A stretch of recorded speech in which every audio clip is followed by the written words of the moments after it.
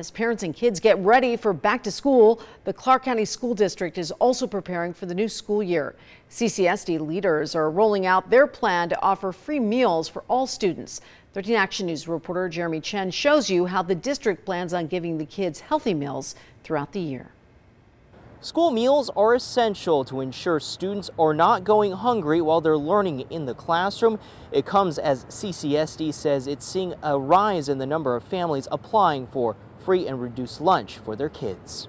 These are just some of the items students in the Clark County School District will be able to eat. A few new fruits and vegetable offerings to keep them healthy and focused on their studies. It's going to be a new entree salad for kids. It's called, or for elementary students. It's going to be a rainbow crunch salad. It's got chicken, cheese, tomato, carrots, lettuce, and it comes with some whole grain croutons. All of these meals will be free to all CCSD students regardless of income for the 21-22 school year. District officials say it's all thanks to waivers from the U.S. Department of Agriculture for Nevada. This builds on the district's nutrition program. Food Service did introduce universal breakfast, so we already have it that breakfast is free for all students.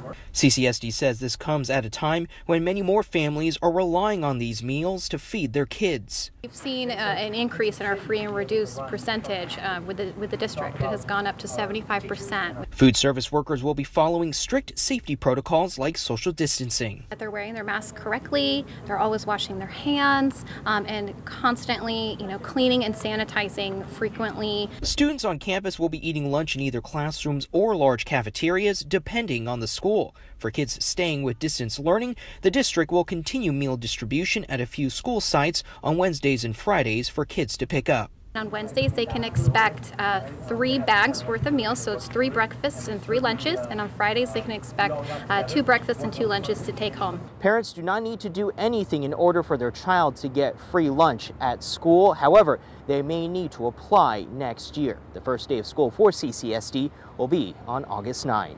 Jeremy Chen, 13 Action News.